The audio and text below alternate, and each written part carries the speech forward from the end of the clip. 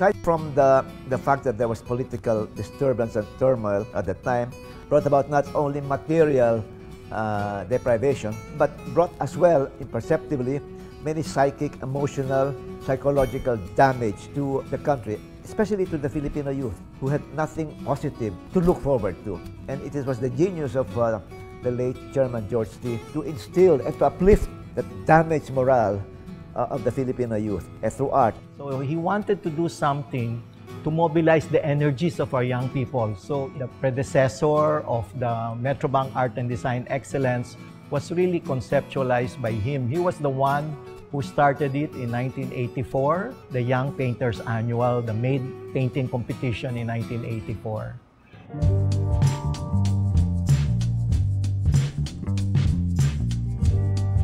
The paintings generated by Made are able to be a reflection of the tensions, the conflicts, the joys, the harmonies, the sorrows even, the despair, and the celebration of the Filipino psyche. In the 1980s, you see a lot of our entries going into social realism. The art scene then was so different. There were only few people going to our art exhibits. My process is traditional. I do a lot of studies before I work on a big canvas. I won second prize in the oil category in 1988. At that time, I was very active politically. That piece is commentary on leaders who are abusive to its own people. It helps to be introduced in the galleries during the 90s as an award-winning artist.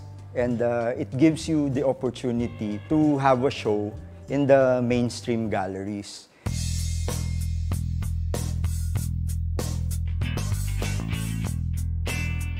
Down to the 90s, for example, where even the issues of the 80s continued to be pursued, there were certain aspects of, shall we say, existentialism.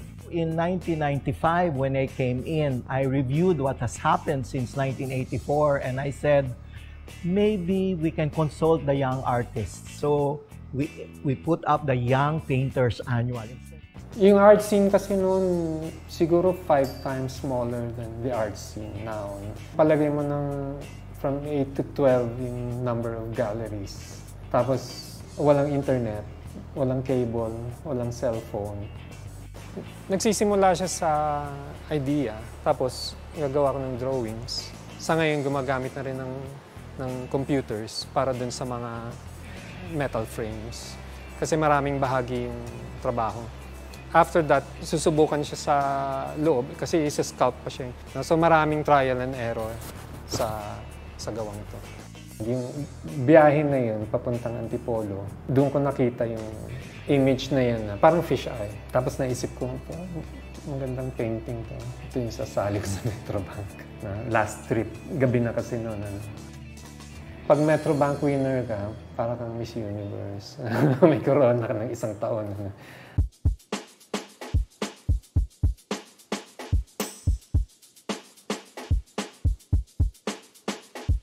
Towards the turn of the century, you can see the manner by which the young Filipino artists are looking outside their own country and being influenced by other developments, idioms being done in the art centers of the world.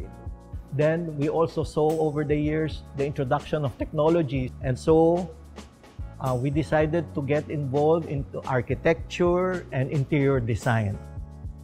Winning the Made competition back then was very crucial and helpful in allowing me to be exposed to other platforms. You know, we just need to do all these different things to give more depth into our social ecosystem, to contribute to different ways of responding to the world. I usually go out to where the people go, and that's where I find the most interesting things. I find pleasure in kind of transforming these familiar objects into something unfamiliar, and have the people who see them and observe them realize this, from something strange, and upon close inspection, it's something very common, apparently. The piece that I made for the MADE competition back in 2005 was called Cradle. It was a sawdust sculpture that was built over a wireframe, and it's a technique that our mentor back in Philippine High School for the Arts, Mr. Roberto Fileo, as a way to create cost-efficient sculptural work. Positive creative production is just a very human condition, which everyone needs to at least try maybe once in their lives.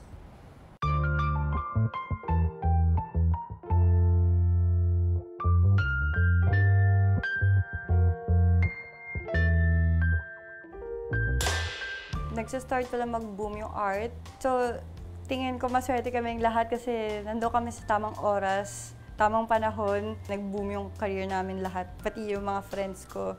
Lalo na ngayon kasi ngayon mas marami ng gallery, mas marami ng collectors. Kumbaga mas marami ng lugar kung saan ka pwede mag-show. Nag-o-observe ako madalas kung ano nangyayari sa akin or sa paligid ko. Lalo na kapag nagka-cram ako, hindi ako makatulog. Tapos parang, bigla na pumapasok yung idea. Pero kapag sobrang ang dami ko naiisip, lahat siya sinusulat ko kasi hindi talaga ako lagi inspired. So at least kapag wala akong maisip, tumitingin lang ako dun sa mga sketches ko or dun sa drawing ko or kung ano nakasulat sa phone ko. Yung title niya patungo sa watercolor on paper. So yung ginawa ko, ulo siya ng eroplano, tapos katawan lang siya ng parang stick lang. Tapos nilagyan ko lang siya ng blue color kasi worker. Kasi ako yung nagtutok para sa Metrobank. Yung mga tao na nakikilala kong bago, yung mga bata, yung mga estudyante. Nakakatuwa kasi nakaka-inspire ka ng iba.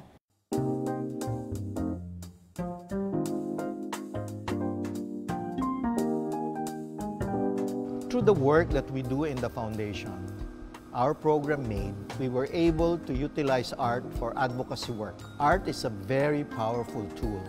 It is not simply a reflection of our national soul, but it has the ability to ignite social change and cultivate ideas. Art describes identity of a developing or developed nation. It expresses how an artist feels and think at that particular moment. And art also describes who we are and where we're going. I had very equipped professors in art high school that made sure that we learned the value of art as a tool for change, something that evolves depending on the issues and concerns of the community. I'm not comfortable that it's positioned only to the privileged few. A lot of people should engage with the work, pero sa lipunan natin, parang kulang pa siguro yung pagkalat sa kanya. We have always looked at MADE as a competition. Over time, there is a responsibility to the young artists as a whole. So we decided to programmatize our intervention for young people. And we introduced the IDEA framework: inspiration, development of skills, exposure, and application. We wanted in the long term to develop our young people, so we have institutionalized incentives, program improvements every year. Something that we'd like to continue by bringing them to art spaces, not only the institutional ones like museums, but also in malls where people congregate. And that should be part of our advocacy, bringing art closer to the people. Young artists needs to focus on their art without any distraction. So I suggest MADE to create an artist residency program to provide the artist studio space and allowance for art materials and living expenses. I'd like to think that art and artists are catalysts of society. I view our artists as producing new realities, new narratives, new ways of looking at things. And that is the history of MADE.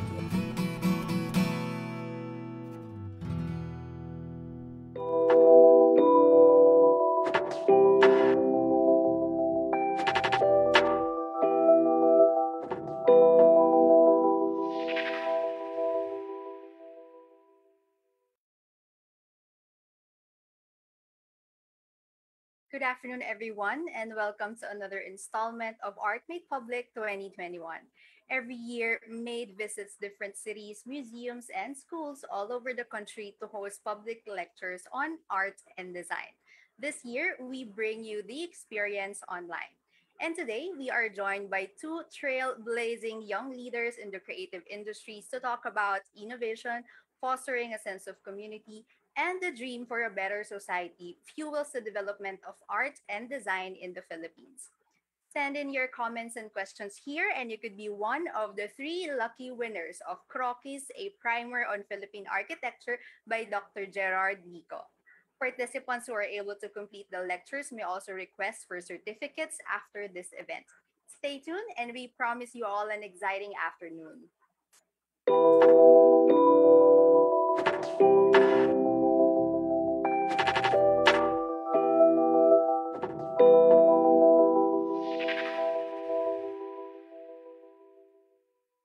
To usher in our first speaker, allow me to introduce our first speaker is Mr. Andre Nicolay Pamintuan.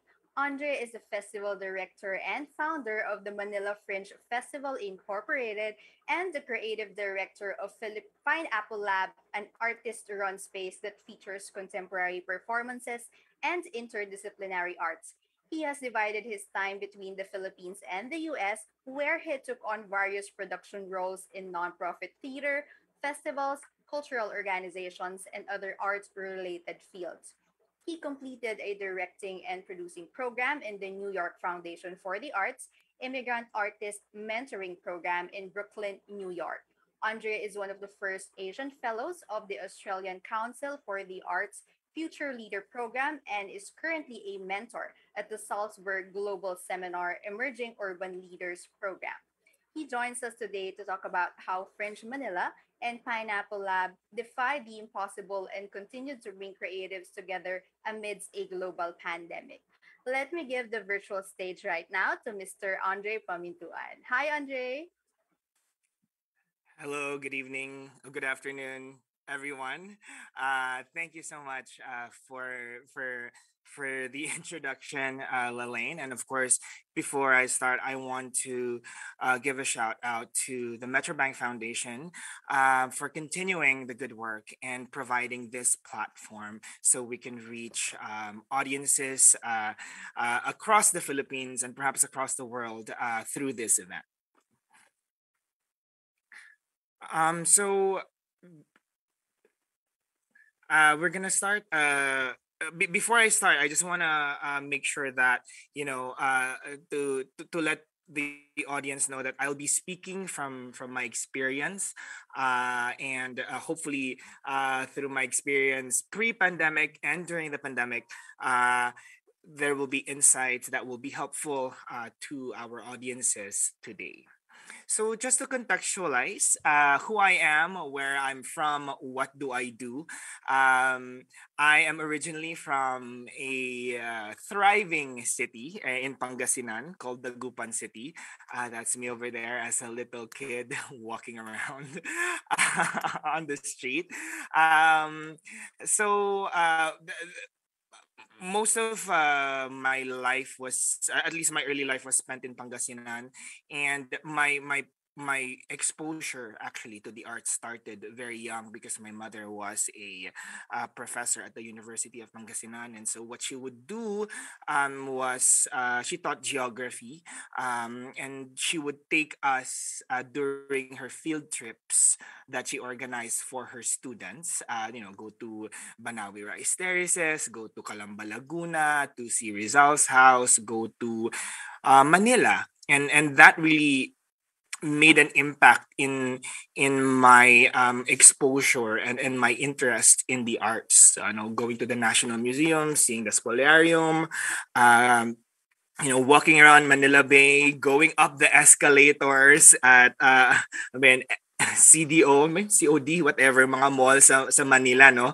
And then, of course, watching theater. So my background really started in theater. I studied in Ateneo de Manila University with a degree in theater arts. So Uh, who am I and what do I do? I mean, there are titles there, no, but sometimes it doesn't really mean anything or it's confusing. So I'm a creative director. What that means, I'm also an independent producer, an arts manager, a director, a curator. So, it's hard to kind of categorize what I necessarily do. So these are words that might be able to clarify a few things to our audience, to the students that are watching. So after I in after the sixth grade, I moved to the States, and then for college I went back to Ateneo, as I said, and then after college I went back to the United States, and then I started working for different nonprofit theater organizations. One of which was the Fringe Festival in 2012, and so actually posted this photo recently in my stories, working for the Fringe NYC in 2012, and that was the first venue that I organized, and then that I managed, and that really inspired me to kind of explore the idea of bringing the Fringe Festival concept to the Philippines, because I felt that an independent festival, art festival, could fill in the gaps of what may not necessarily be shown or represented in the Philippine art scene at that time. So I'm just gonna show you a quick little video of Fringe Manila just to give you an idea of what the festival was all about. And this video was from the 2020 festival. So please go ahead and take it away.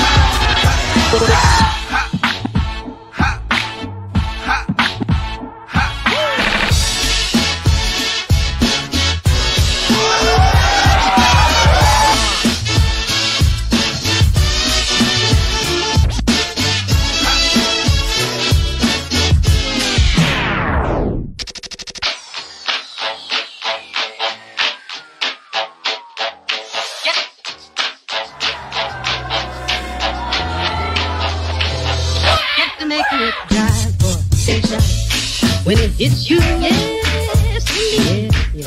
Yes, you shall. When it hits you, yes, indeed. Yes. When it hits you, yes, indeed. Yes, you shall. When it hits you, yes, indeed. Yes, indeed. Yes, you holler. Yes. 1, 2, 3.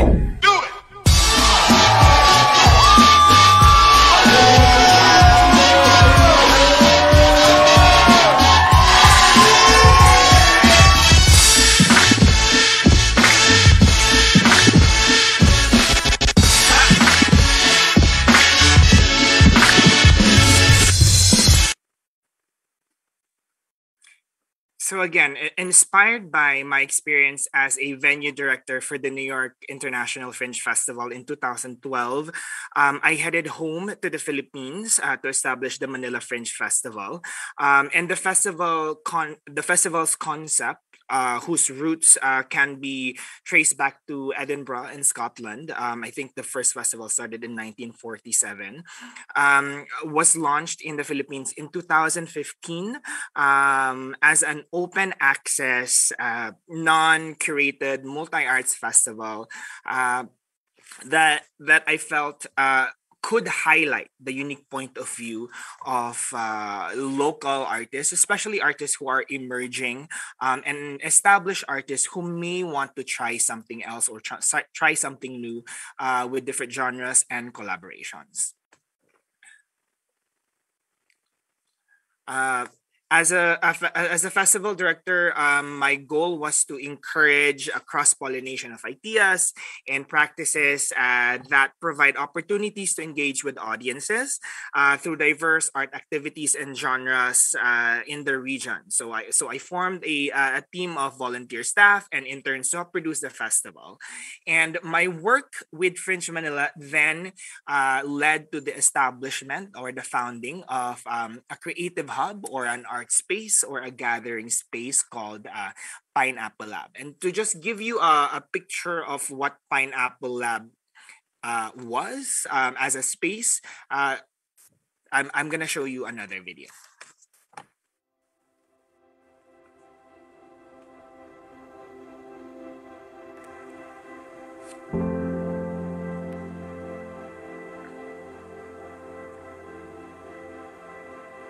Hi, as you can see, we're located here on Palma Street, right here in Poblacion. So basically, Poblacion is Makati's heart. Basically, it's the first settlement that was ever established here in the city of Makati, 348 years old. Pineapple Lab is a artist-run creative hub. Our focus is on kind of showcasing the works of local artists, international artists, and really being a home for those collaborations. We have a calendar of events. We open at 11, we close at 6. That's our advertised hours of operations, but there's usually events at night, anything from film screenings, music jams, workshops. I think one of the most common challenges as an artist, whether it's performing or visual, is a platform. Whether it's a platform to create, a platform to make mistakes, a platform to collaborate or connect with other mentors, peers, community. Hi, my name is Leslie Espinosa, and I'm an artist in residence here at Pineapple Lab. They support me here in Hollow Block as a hairstylist, and they are a platform for me as a burlesque performer and performance artist. Burlesque PH is the premier troupe of burlesque in the Philippines, and we are all about performance, community building, self-expression. We don't have limitations on who can join because everyone comes from different backgrounds. A huge importance of why we have this burlesque troupe is to have a platform ourselves for self-expression. From these imposed notions of what Filipino art should be, how women are supposed to express themselves. With Pineapple Lab, we provide that space for them to kind of just do whatever they want, really, from visual arts to performance art. I think our main focus is to kind of shine a light on the artists in the fringes, the ones that aren't necessarily getting that much exposure, that much opportunity. So it's really our mandate to be a safe space for that. Pineapple Lab has been literally a partner. They don't limit the art that can be done, and we don't want to limit the art that can be done. In both ways, we want to push the envelope. We want to take risks. We want to grow art. We want to grow culture. We want to open minds about what is out there.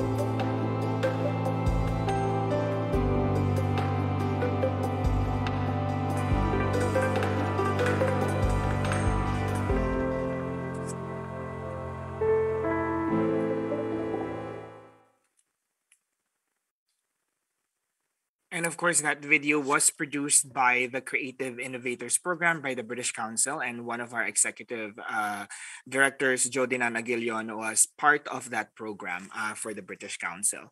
As I mentioned, my work with Fringe led to the establishment of Pineapple Lab, wherein Fringe was just a once a year month-long festival. Pineapple Lab was then able to provide a year-round space for these fringe artists that we worked with during the festival. So they were able to have a safe space to create their work, to develop audiences, and also to make mistakes, and really push the boundaries when it comes to art making, and of course in reaching out to the local community. So with Pineapple Lab, we wanted to present innovative ways to showcase contemporary work. As I mentioned, those that are not necessarily represented in the mainstream art scene, no. And of course, we wanted to emphasize the value that art brings to culture and identity, and of course, the greater community that we were working with, which was, as you saw in the video, Poblacion Makati. And the work that we did, obviously, we couldn't do it by ourselves, so we wanted to collaborate with different cultural organizations to make arts more accessible to everyone. And when we're talking about access, which I think you saw earlier in the made video, not everyone has access to arts. Not everyone has, let's say, the capability to pay for a workshop or to go see a show. And so with our work with different cultural organizations who provide us, for example, financial or monetary support, or some sort of sponsorship with getting equipment, we were then able to keep the ticket costs at a very low price point, or even provide the events that we do for free. So Pineapple Lab, really, we wanted to make sure that we are a platform for emerging artists who are women, and artists who are part of the LGBTQIA community. Why? Because I myself was an emerging artist, and I'm part of the LGBTQIA community, and I work with a lot of artists who are women, and sometimes when you don't provide a platform, these voices are not heard, these voices are not included, they're not part of they're not given the seat at the table. And so because we were an emerging art space, we wanted to work with those who were going through the same thing as us, as an independent art space. And of course, we wanted to develop new audiences and engage with our local community in Poblacion, as I mentioned, and to really look at art as a tool to strengthen neighborhoods and cities. So some of the cultural programming that we did, obviously, were film screenings, exhibitions, movie screenings. We activated different spaces as well, not only in Poblacion, but also historic landmarks, for example. Or we would go outside of Poblacion, have pop-up performances in Cubao, in Escolta, in Intramuros, in Manila. So really,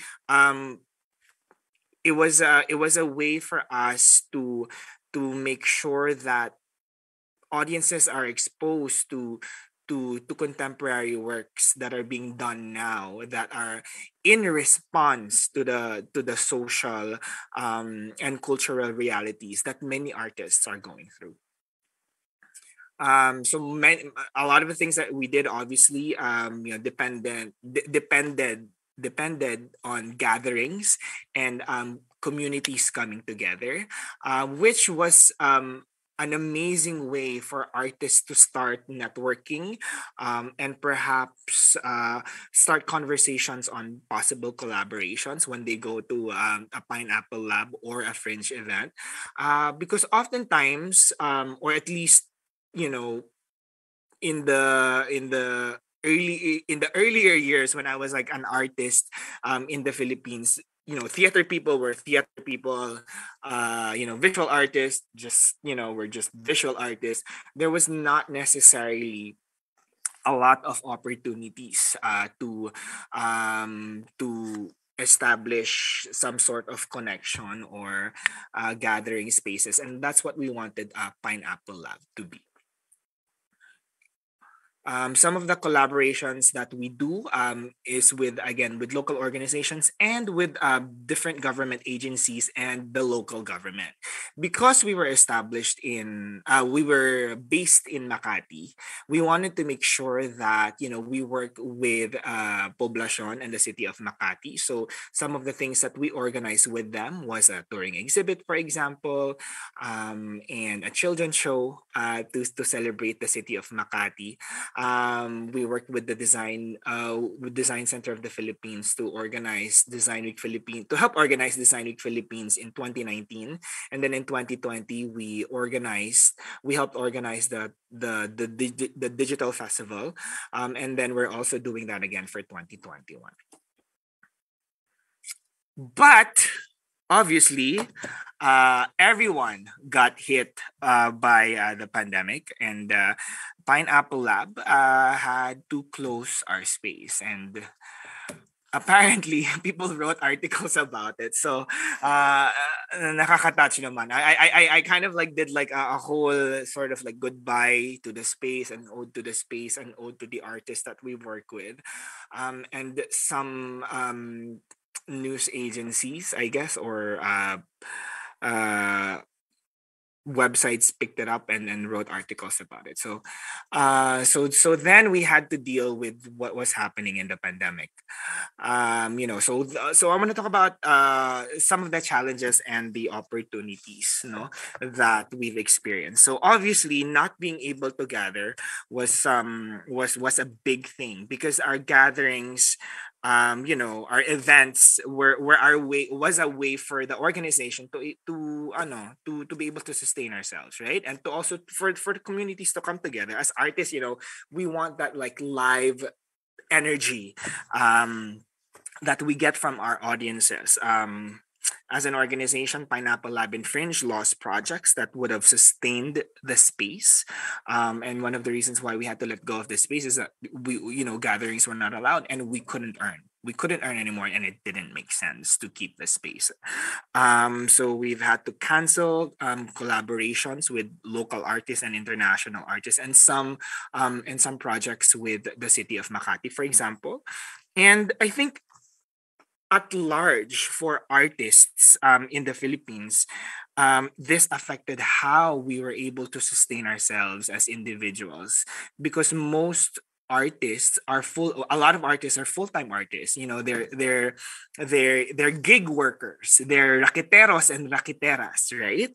And because of this sort of like reality, we collaborated on creating I Lost My Gig.ph, which in the early onset of the pandemic gathered information and data to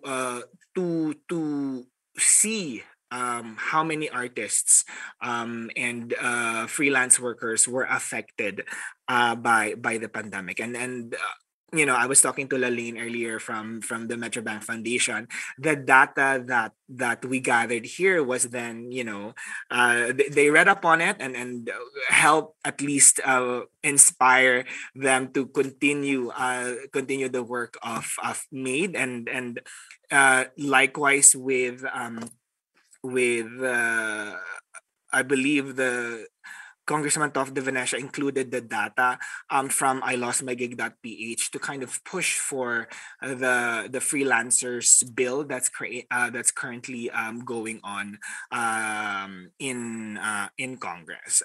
So those are some of one of the biggest things that we actually did during the pandemic was to help spearhead I Lost My Gig.ph. And of course, personally, ang daming depression, anxiety, diba? We've had to kind of deal with all of that during this time, and I think one of the bigger things was to kind of like step back a little bit from wanting to do community work. And also take care of ourselves, right? Think of new ways to innovate, and some of the opportunities was also to embrace the virtual space as the physical space. And one of the events that we did, as I mentioned earlier, was to work with the Design Center of the Philippines to curate and help organize design week in October 2020, which really focused on hyper collaboration for a better normal. So innovations to champion advocacy. So we still wanted to do, obviously we as community workers, as cultural workers, we really still wanted to do the work that we did after stepping back. So we continued organizing virtual events. For example, you can see a virtual interact a series of workshops that happened last year, and I'm currently actually working on that right now.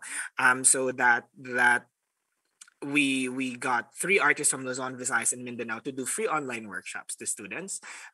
We collaborated with WWF for an Earth exhibit. We worked with different organizations based in London. And again, these are just some examples of really how we wanted to continue our advocacies, which is really still working with artists and making arts accessible to everyone. Okay. So learning points, no? Learning points. So dream like it's 2012. Kaya medyo relevant yung IG post na yung selfie ko naka-red glasses, no?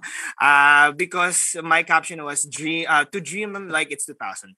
And that's one of the things that I realized in the last few days preparing for this presentation. Na parang in 2012 I wanted to start Fringe. I wanted to do something big that was impossible, right? And throughout the years, medyo nawawala yan eh. Once you achieve your dreams, parang okay ka na. You just kind of go through the motions. But because of the pandemic, I've had time to reflect in terms of channeling that sort of that curiosity, that inner child, that Andre from his 20s, you know. So I think for me, openness and remaining curious was one of the learning points that personally I feel was important and was helpful for me to kind of push through the things that I do, to explore new ways and possibilities of collaborations. And for me, I was really hesitant with the digital space, so I really wanted to embrace this, and that's what we're doing now, right? To reach out still to artists, even if you don't necessarily want have work with them or to offer them, but to just kind of like say hi, hello. It's always nice to have a sense of community. And of course, I think this is really important for everyone to take care of yourself, because you can only give so much. But if you don't take care of yourself, you don't take care of your mental health, you don't take a walk, you don't take your vitamins, you don't relax your mind, wala tayong maibibigay. So, in order to drive the car, you must fuel the engine, and it's really important to fuel your engines. So what's next for Pineapple Lab? Because we wanted to embrace the festival. The changes that are happening and the realities that are happening. We started a podcast called Leave Your Shoes Outside, which interviews different artists and creatives to kind of check in on what they've been going through during the pandemic, to talk about their current work and to talk about some of the innovations and the learnings that they've been doing in order for them to continue the work. Our resident vintage shop called Glorious Diaz went online and started selling their clothes online because we lost the physical space. Right now, we are working with 98B Collaboratory and the Hub Make Lab, which are 2 organizations that are based in Escolta. So there's 3 labs working together. So it's like a lab triumvirate. So we've kind of been helping with programming in the space as well. Personally, I'm currently working on Paalalabas, which is a COVID-19 campaign with the Design Center of the Philippines to remind people na magmask, magdistancing at magtulungan. Because in order to thrive in this pandemic, we have to be vigilant in terms of how we conduct our everyday lives. And I'm also working on my website, andrenicolai.com, to kind of, put myself out there, ika nga. And then I'm also currently working on a new artist in residency program called the Anak Banwa Arts Residency Project, in collaboration with the 4th District of Pangasinan. Okay. And so, what else? Personally, I'm right now. I'm here in the States. I've been here for a year. I didn't think I was gonna be here for a year. I'm gonna play a video to kind of show you what's happening right now for me.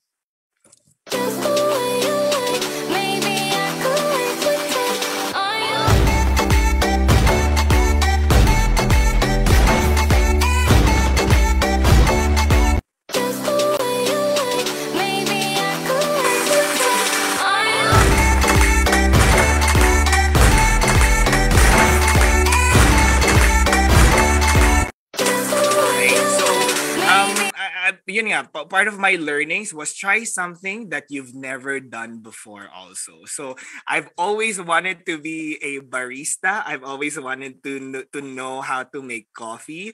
And so while I was here in the States, I was like, you know what? There's a coffee shop, which I will not name, like literally walking distance from where I live right now. I was like, ang saya siguro, no? While I'm here, I can upskill and make coffee and of course earn some extra money. Because while I do my work with Pineapple Lab and Fringe, in the evenings, my days are pretty much open. So I was like, you know what, might as well work might as well work on something that I've always wanted to do, and that was becoming a barista. So currently I'm a barista. And the next thing for me, I got accepted to the University of at UAL, Central St. Martin's, for a master's in applied imagination in the creative industries. Again, still related to what I do, and to kind of explore the possibilities of what of how we can develop the creative industries in the Philippines, and of course what is the role of artists and creatives in the creatives industry. So with that said, those are the things that I wanted to share with everyone. If you do have questions, please ask me later. Otherwise, I just want to leave you with this question: what is the value of art for you? Art exists everywhere. And art exists to kind of make us feel more human again. So that I want everyone to kind of reflect on that. With that said, please, if you follow me on Twitter, on Instagram as well, and thank you so much for providing me the space to share you my insights, Made.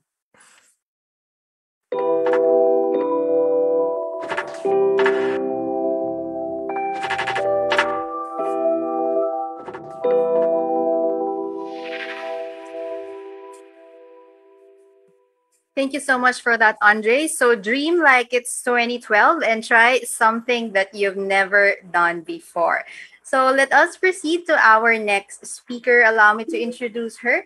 Our next speaker is from the Anthology Festival director and curator, Miss Rebecca Plaza. Rika graduated from the University of Bath, where she was awarded the Sir Basil Spence Design Prize for exceptional multidisciplinary design. She was also awarded the gold medal in 2016 for Asia's Young Designer Awards and named one of Lifestyle Asia's 30 under 30 game changers of the Philippines. She is also a global shaper of the World Economic Forum.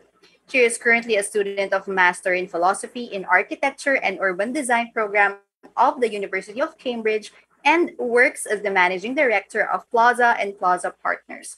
Rika joins us today to share how one of the country's biggest architecture festivals went online to bring together creatives from all over the world.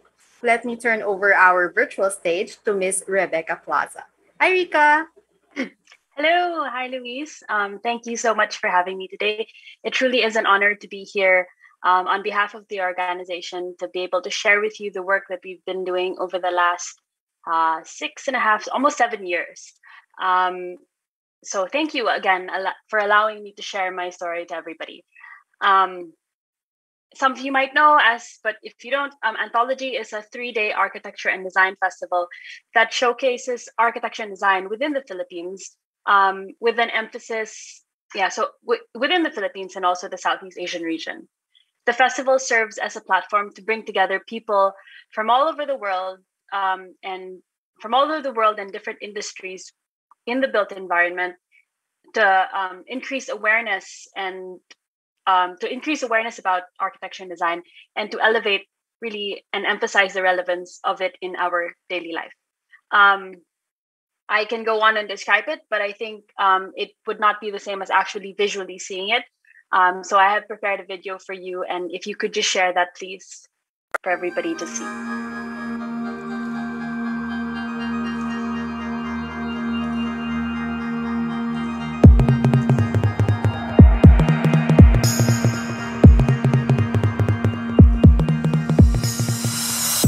The last 3 days have been extremely exciting and the energy levels are just through the roof. We've heard some of the industry's brightest stars from all over the world share their ideas that will really push boundaries for architecture relevant to the Philippines in today's time.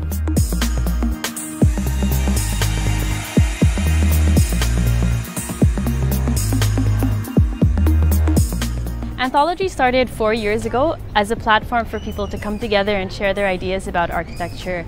It's grown so significantly and exponentially in the last couple of years.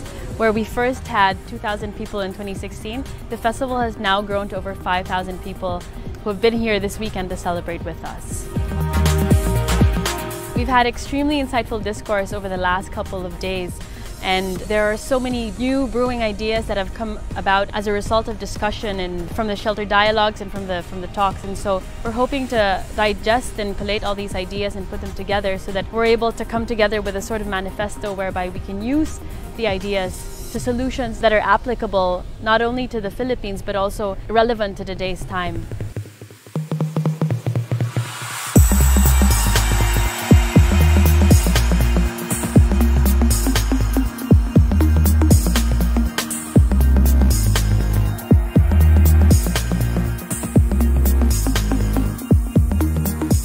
People who come to the event take away from it is that technology can be used as a tool to help further your design work and your architectural work in the field. So you can think of technology as another tool you have in your toolkit to help you create better customer experiences, to help you with your design intention, and to help communicate that either through virtual reality or augmented reality, or even through 3D modeling and 3D mapping of your spaces.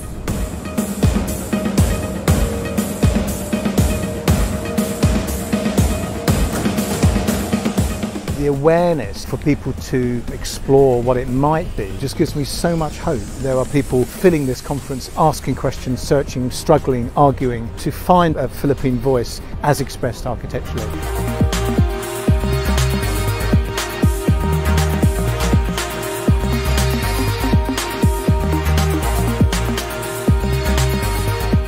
We've had insightful discourse. We hope you'll all be inspired to explore new and impactful ideas to improve the level of architecture and design in the Philippines. Thank you everybody for coming. We hope you had an absolutely fantastic weekend, and we hope to see you again next year.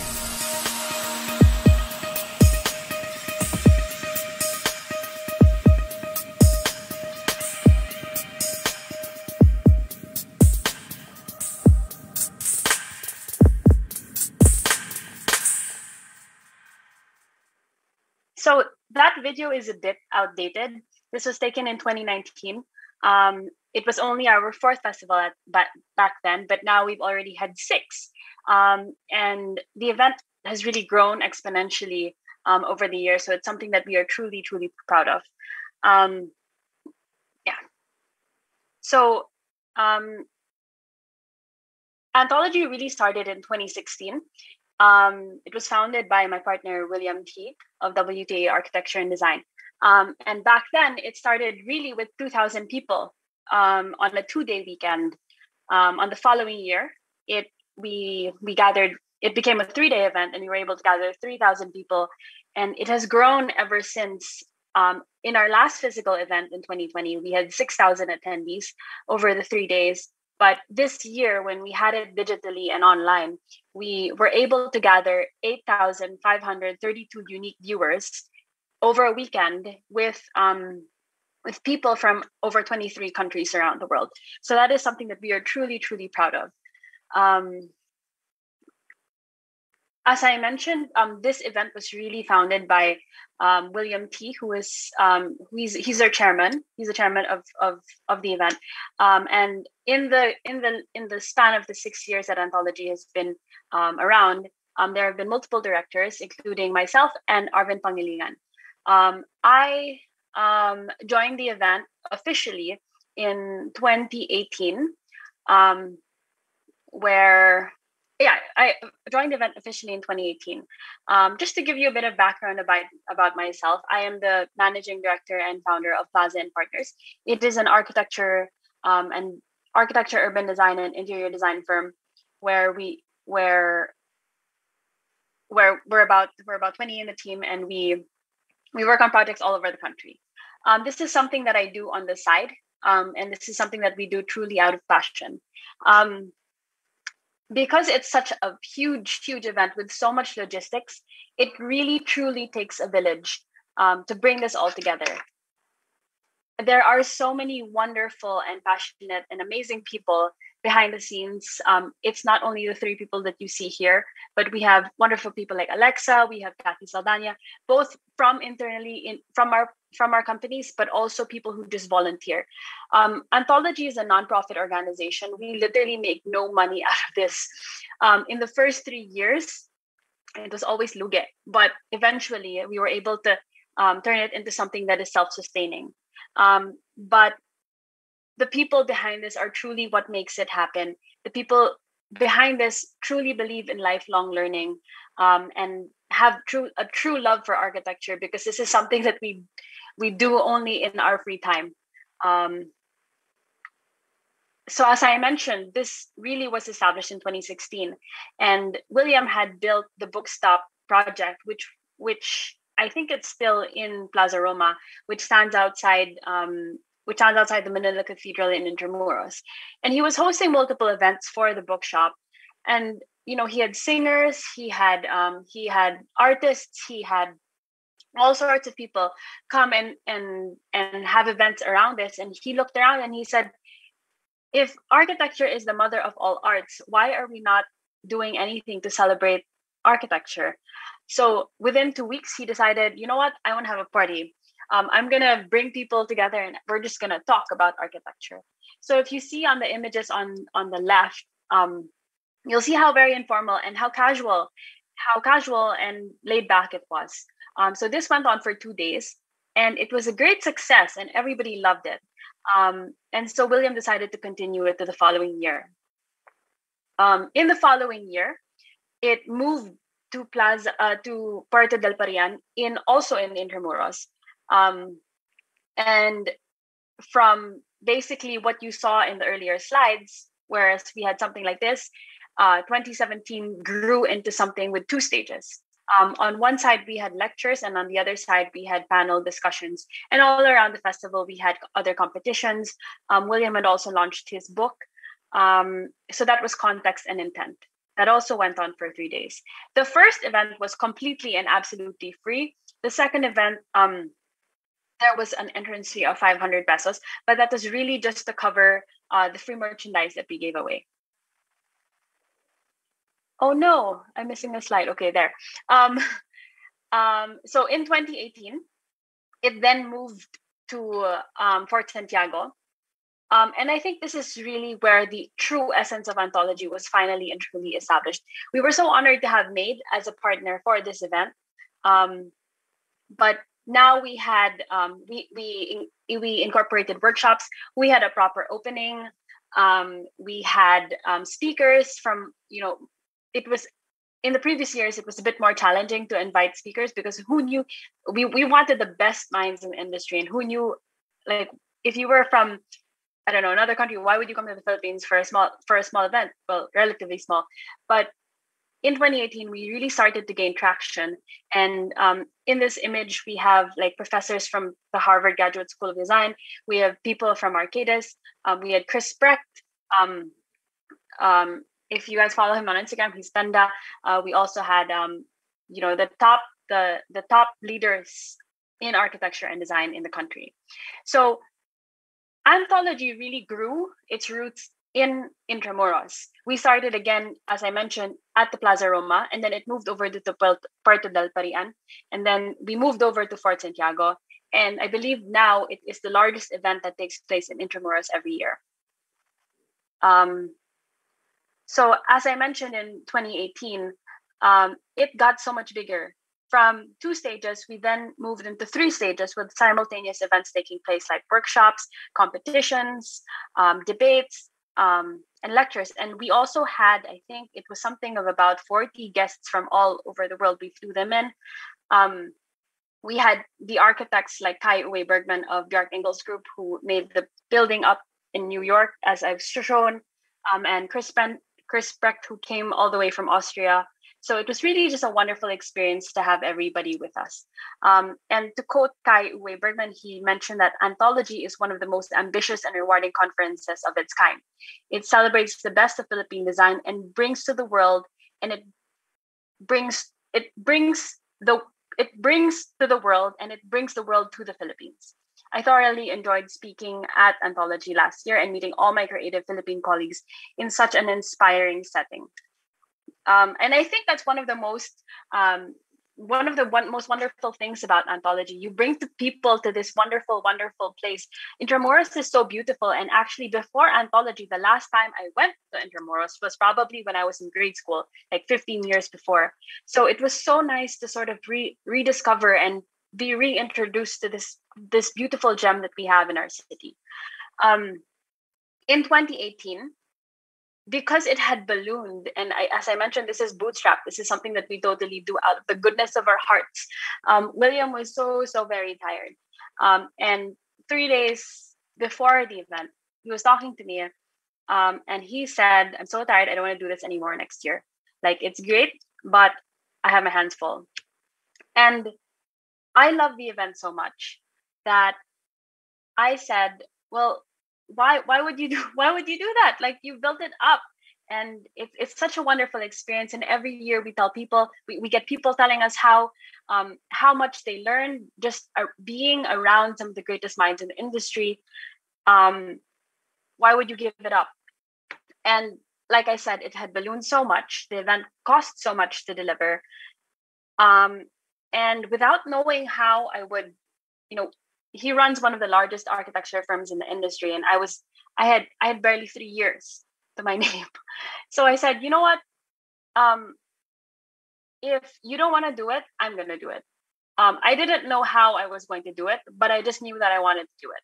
So I said, okay, I'll take over as festival director. I'll help you. I don't know how I'm going to do it, but I will.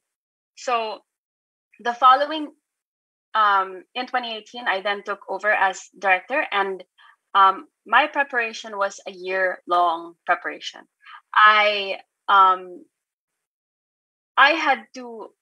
The event cost somewhere of about like 8, 9, 10 million. I didn't know where I was going to get that money. I literally started with 50,000 pesos. That's all I had. That's all I could afford to put out. But what I did was I went around to every single supplier in the industry, and I looked for sponsors, and I said, look, this is such a wonderful event. And I personally spoke to them and begged for money and begged for support. We were so lucky to have had captured the imaginations of so many other people in the industry.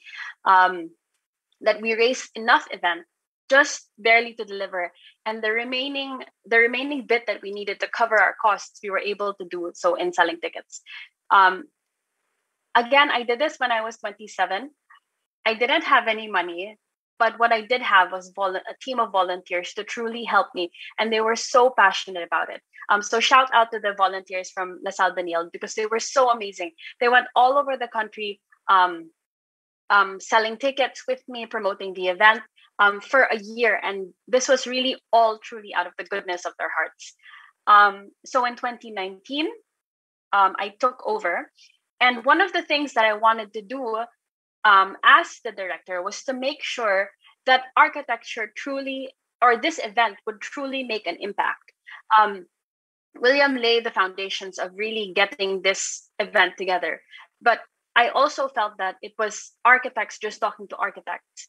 I was so amazed by the events that, there was so much to learn, and there was so much information, valuable information and valuable lessons to be learned, but it was architects preaching to the choir. So when I took over, I said, I want to be able to create impact. I want people from other industries. I want change makers to be able to pick up all these lessons and apply them. Oftentimes, it's really a matter of connecting two organizations to make things happen. So when I took over, I wanted to make sure that this encompassed the architecture industry. I wanted it to encompass anybody or anyone who is related to the built environment. So this was the first, and we really wore no political color. So I don't care where you're from, who you're from, what you believe in, but as long as you truly believe in the power of architecture and design, I want you to be in my event. So that year, we had senators, we had ambassadors, we had developers, we had people from the Department of Transportation, DPWH, and we had educators, we had architects, basically anybody. As long as you love architecture, you have anything to do with it, I want you here. Also that year was the year of build, build, build. Like that was really the zeitgeist of the time. And so I wanted to use architectural creativity to serve as a blueprint for what we could do with our future. And so that was the theme. And we had, it was another wonderful 3 days. And I think while it was important to get other people from other industries to listen to us, to listen to what we had to say, I think at the end of the day, it was also just so important that the architects, that the practitioners just truly enjoyed themselves and would sort of get a rekindled love and appreciation for architecture and design. So I think one of the most rewarding things that was said to me was, tonight, I don't feel like an architect, I feel like a rock star. So I want to emphasize that that Anthology is not a conference, it is a festival. So it's an outdoor event, and there was a headline actually in one of the newspapers, and it was like, Anthology is the Coachella of architecture and design. So that's something that we are truly, truly proud of. In the following year, it was now so much easier to get speakers from all over the world. And I kind of like used all my friend credits. Like basically every friend I had, I called them and I asked for a favor, like, hey, can you introduce me to this person? Can you introduce me to this person? But because we sort of legitimized the event in 2019, it then became so much easier to grow the event. And before we were begging people to come, people were just coming to the event. We have had wonderful speakers. We've had Wong Mun Sum, who he designed. They're the architects of the World Building of the Year, which was in 2020. Yeah, World Building of the Year in 2019, but it was in 2020. So these are some of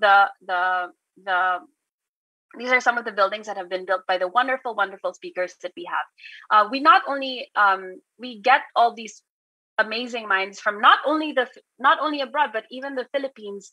And I think with the number of people who come to the event, it's just a wonderful way to learn directly from your mentors, from the people that you look up to and see. And all of these mentors, you'd be surprised, they're so willing to share and learn, to share and give whatever they can, so that to improve and elevate the level of architecture and design in the industry.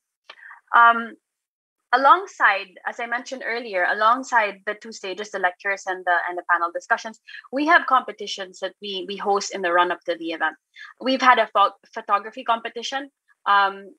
We've given away internship programs as well. As prizes, we have a school pavilion, we have live design, we have digital art, and I think one of the more amazing events that we have is the professional competitions, where this started really in 2019 when I called my friend and I said, "Hey, do you want to build anything?" And he said, "Well, I have like a pavilion that I want to build." And I said, "Okay, I don't want to be your designer, but we can make it a competition. So let's open it up, and whoever wins, they will be your architect for your pavilion." So it's really truly about connecting many people. And so I think that year, the architects who won also not only won prize money from the event, but also a contract to design the pavilion with that developer. So it's also about sharing opportunity that's available out there. We also host these amazing workshops. I'm so proud of this. We usually pay so much money to travel abroad to get to partake in workshops and in short courses and whatever. But what we were doing with anthologies, we were bringing that to anthology. Arup is one of the world's leading engineering firms. They were the engineers behind the Sydney Opera House, behind the Beijing CCTV. Basically, any significant building that you can think of, they were probably the engineers. They have been so supportive of this event, and they hosted a 3-day workshop on transported oriented design from people they flew in from Hong Kong just for the event. We also had people from SKU Collaborative, who were actually professors at Hong Kong U and at the National University of Singapore, also give an event. We had people from SOM who have built basically every major skyscraper in the world, including the Burj Khalifa, come here and share and give people workshops on this. And of course, PDP Architects, run by Kathy Saldana, who they gave a workshop on this. She gave a workshop on the SDGs of the UN in relation to architecture. So it's really, all of these things come for free with the event. You just need to sign up to them. And I think one of the more interesting things that we had in the 2020 edition was the follies and installations. So this, what we did here is architects, usually you design buildings, and sometimes you just want to get creative and you want to be able to just make these interesting structures without really having to think about a building. And so we had people do installations. The one above on the left, that's from Vision Art. The one below is from Jonathan Gan, and the other one is from Paulo Alcazaran. So it's just wonderful to show and express in an art form how you would do this. Anyway, moving forward, one of the last, we also had an anthology pavilion. This was designed by William T. And this was, he wanted to explore with architecture without architects. So he created this without plans. And he literally, what they did was in 3 days, they used the simplest of materials, which is wood and plastic and anything that they could gather to build this. And it actually served as a really nice and habitable space that was the VIP tent and where we had press cons during the festival. This happened in February 2020, so a month away from COVID. And when COVID hit, 2 weeks into lockdown, while all of us were watching K-drama, William was getting really bored, and he called me up and he said, "We need to do something. We can't just sit here and make acrylic boxes for people. Like, we need to do something more.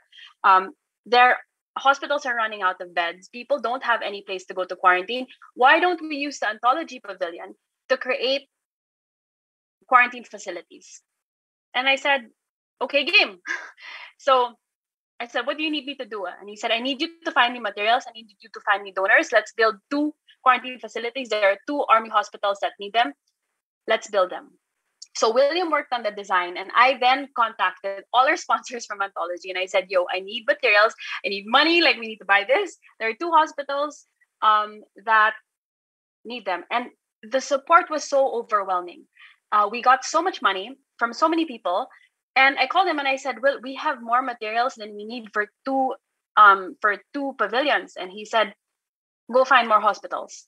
I'm sure that they need them. So I was basically the person behind the scenes, and he was on the forefront. And I think I want to show you a video to explain that. Weeks into the quarantine, hospitals in Metro Manila have declared that they are at capacity with COVID-19 related cases. With insufficient bed space, our hospitals will likely face the worst-case scenario if we don't take action.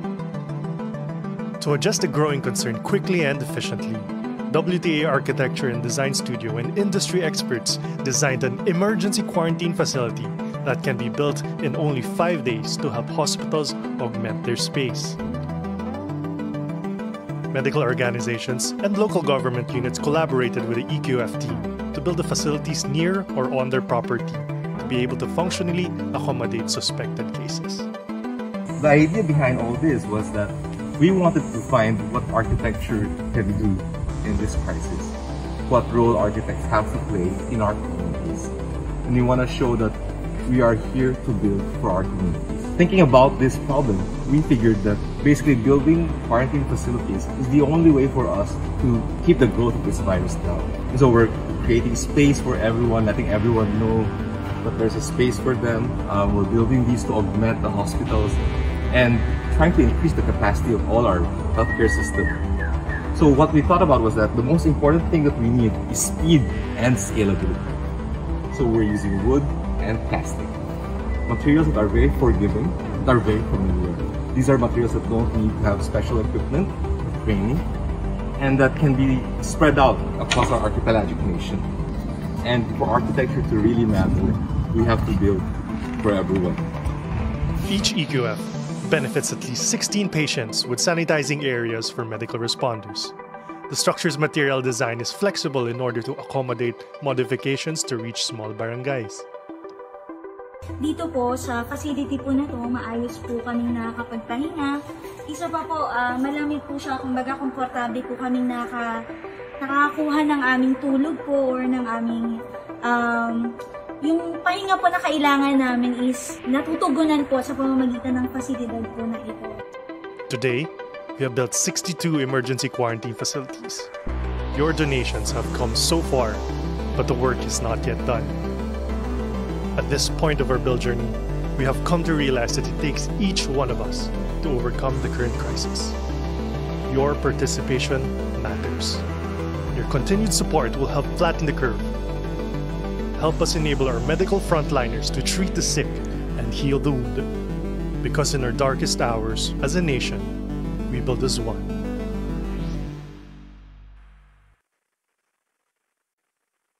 So in the end, we were able to reach 75,000 emergency quarantine facilities and 1,200 beds, which we completely donated at zero cost to the hospitals that needed them. They were only supposed to last for 3 months. They were only a temporary fix, a temporary solution, but we've heard that many hospitals are still actually using them. They were actually so very adaptable in that I can't remember which hospital it was. It was either, I don't remember, but one of them didn't want an emergency quarantine facility. What they wanted was a room for surgery because they needed to move the surgeries outside from the hospital and keep the COVID patients inside the hospital. So that was truly, truly so overwhelmingly successful. And it all started from this idea. It all started from the Anthology Pavilion. And the same sponsors who sponsored Anthology were the same sponsors who were with us throughout the event, who were with us to support the building of the emergency quarantine facilities. I know I'm running out of time. So we did host, so I'm just going to click, we did host Anthology in 2020 online. And this, from what you saw earlier, it then transformed into the next event. And this was really spearheaded by Arvin Pangilingan. But if you could share the video, please. Good evening. Good evening. Or afternoon. Finally, glad to see you. Welcome to Anthology, Tiffany. Hi. Hi, Kathy. Hi, everyone. Good evening. Welcome back to Anthology.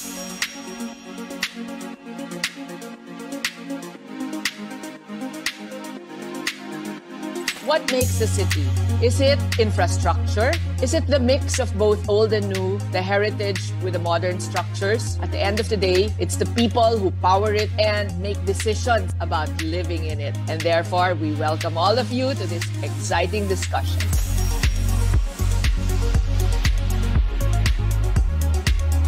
We only have one goal, basically. We just want to build a better tomorrow for everyone. We're blessed to be working with people who are actually understanding of that.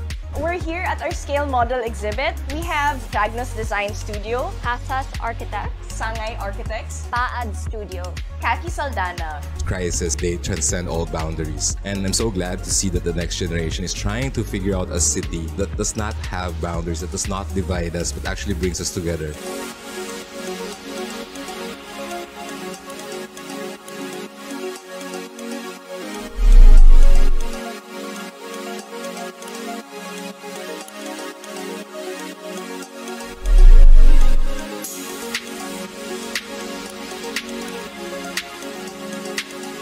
Don't allow yourself to be defined by a moment, but allow yourself to be defined by this constant pursuit of change, of how to be better.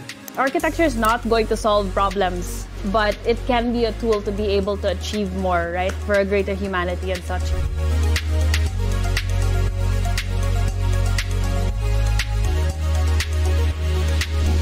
We have forgotten that our towns and cities have long histories and the embedded memories in them. We have to go back and get in touch with our roots and use that as a basis for our future designs. When I think about the future of architecture, it's actually becoming a bit secondary, and I think there's nothing wrong with architecture becoming a less important profession and allowing some of those others to be more dominant in terms of how we shape our cultural cities. Architecture cannot change society, but through the processes of architecture, we can be part of change that's underway. Architecture, city, and landscape are well melded, well integrated to create the new experiences. The main reason on why we're doing this every single year is not just connect the speakers who we have every single year, but also give awareness to the students, the young professionals, the professionals, all of the design professionals. We're listening and always supporting Anthology Festival. You know, the reason we are having this festival this year is to push this idea that even, when we're staying home, we can always continue to learn. And we really look forward to seeing you next year once we're all free to go back to Intramuros.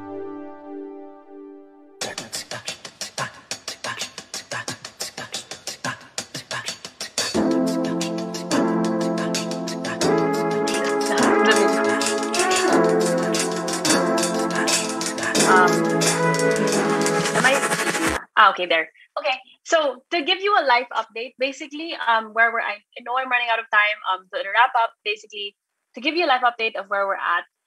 Remember when I said that early? Oh, I still have 5 minutes. Oh my gosh, I've been like speed racing through this. But anyway,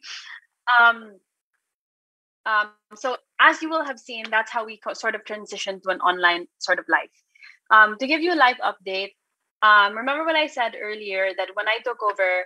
Or when I joined the organization formally as a director, one of the things that I wanted to do was to create impact, was to create lasting relationships between the people who meet at Anthology.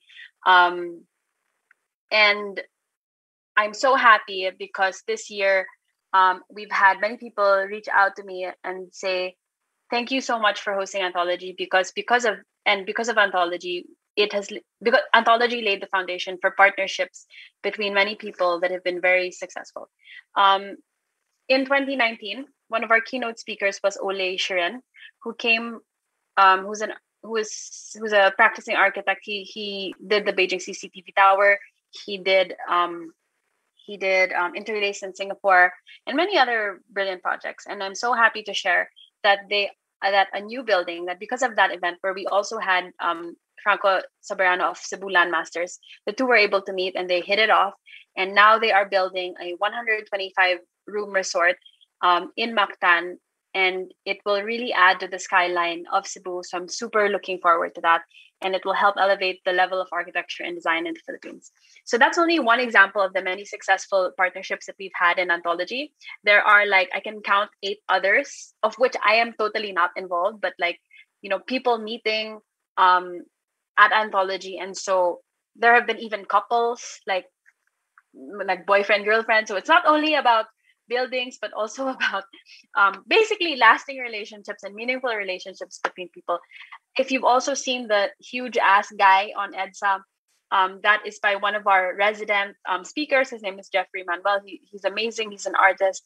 And Jeffrey also with at the event, we have the guys from SM. So it's really strengthened their relationship. And we have this wonderful, nice new art piece along EDSA. So it's so happy and so fulfilling to know that Anthology has been it really has been a catalyst for wonderful relationships and meaningful relationships to elevate architecture and design in the Philippines. At the end of the day, it really is truly about us. It is about people and how we can use architecture to improve our quality of life and how we can bring people together to share all these amazing ideas. And that's really the spirit and essence of Anthology. I know I'm supposed to talk about future plans, but we don't know yet. Well, all we know is we really want to be able to host the event physically. Hopefully, I don't know, next year. We host it every February, but if that's going to be impossible, we'll try to push it later to the year because we really, really want to be able to have a physical event because there's nothing that can replace, actually physically, truly being at the event. We will obviously have to make changes to the format because we can no longer have maybe 6,000 people all at once, but that is something that we're going to be looking into. Yes, so that's it. Thank you so much for allowing me to share the work that we do, and I hope you enjoyed that. Thank you.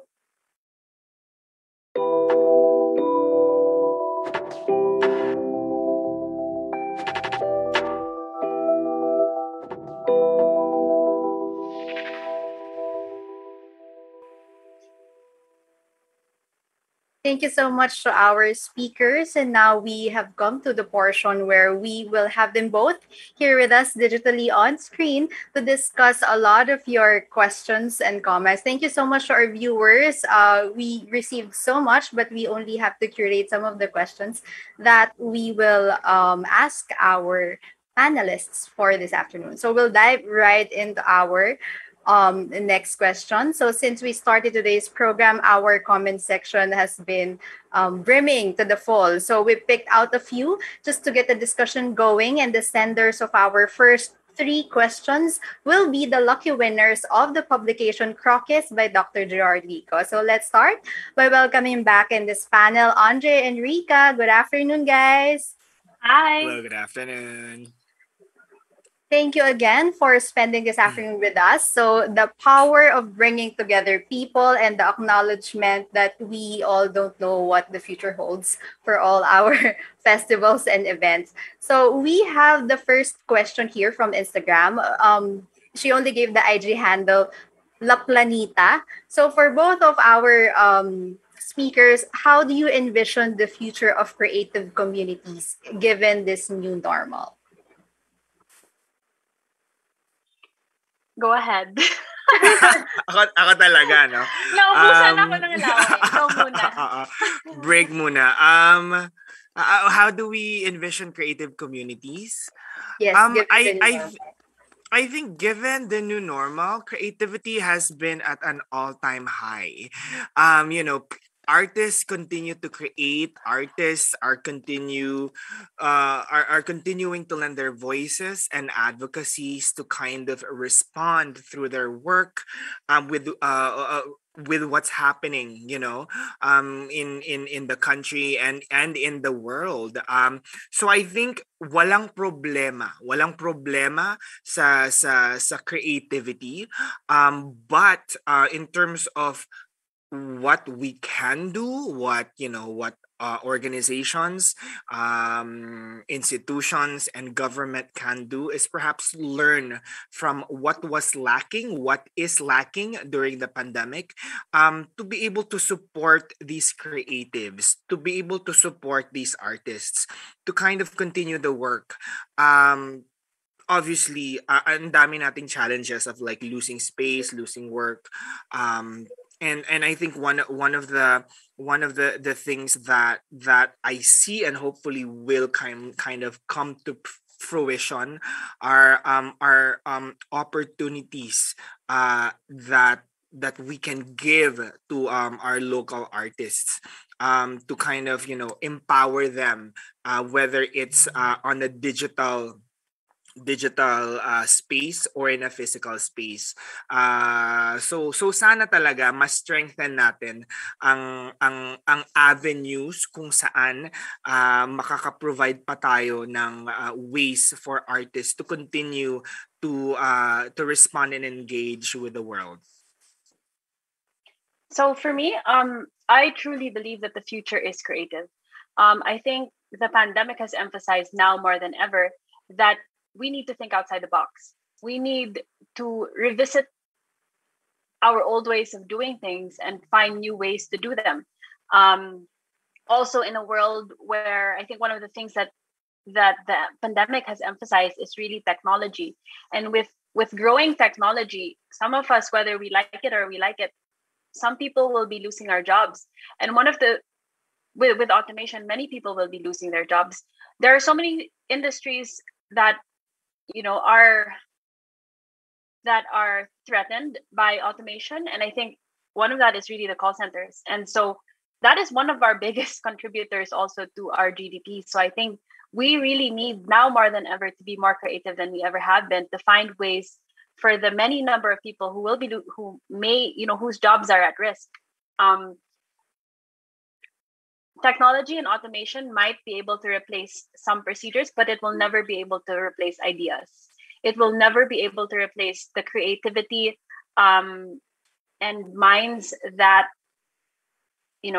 come up with what's next. So I think now more than ever, the future is truly, truly creative, and we need to emphasize that. We Filipinos, we're so good at. Oh, sorry, there's a fly. I remember going to the Beijing, not Beijing, the World Expo in 2010, 11 years ago. And the emphasis was on Philippine crafts and the arts, like people singing, people, when you go abroad, you go to Singapore, you sit in the hotel lounge, it's a Filipino singer. You go on a cruise ship, everyone is Filipino in the entertainment industry. That's something we're so good at, and we've so excelled. We have our Lea Salonga, we have, so many beautiful creatives and so many talented, amazing creatives, and we just need the support. Like the industry needs its support. So, the future is creative. That's how we're going to be able to overcome and challenge all these issues that have come about as of the pandemic. Thank you for that. So I believe these are three things: no, creativity, structures of support, like what Andre said, the government, your LGU, and your community also is part of supporting the whole creative industries. And as what Rika said, technology, that enabled us to have this platform here right now, talking to you guys and with all of our listeners there. So it allowed us to transition somehow or to adopt to this new normal. So segue to that creative industry. So shout out to all creatives who are watching us this afternoon. Yes, the future is indeed creative. We have a question from Jefferson Marcos Abiba. So to both of our panelists, how can young creatives be on the spotlight or at least have a part in the creative industry? Sa tingin niyo po, ready na po ba ang generation natin, we're part of the young ones, to accept young leaders and visionaries in this industry? Thank you po. So how can we answer Jefferson in this question on being part of a creative community and having young leaders like you, young visionaries? Do you want to go first or should I go first? Okay, you go first. Oh, ay, sorry. Okay. I think talaga the future is indeed creative, and the future really is at the hands of these young innovative visionaries. I mean, Rika was talking about how she started this initiative in when she was 27 years old. That was also me at 27 years old. I was like, I want to start this festival. I don't know where to get the money, but I think it's a good idea. Let's talk to my friends. Ganito, ganyan. I think it's important that when you have an idea and you wake up in the morning and it's kind of still like knocking at your head, to pursue it and to go for it. One of the things that my mentorship in one of the speakers in my mentorship in New York said was never have a backup plan, and that may be a bad thing, but that kind of like spoke to me, and that was kind of my mantra in terms of making things happen, not only for myself but also in establishing Fringe and Pineapple Lab and the many advocacies and projects that I did. Parang wala, just go for it. Move forward. There's no easy path to achieving your dreams. There's no straight path actually. So stick to the plan and be able to kind of be flexible and malleable with that plan. It's important in the creative industry, in the arts and cultural sector, to listen to the voices of young artists and creatives, because that's the only way that we can bring in new ideas. As a young creative, when I was starting out, we've had to deal with what we call the gatekeepers, the gatekeepers of our industries. These are the older generation that who were also during their young years have created systems and paved the way for us, no.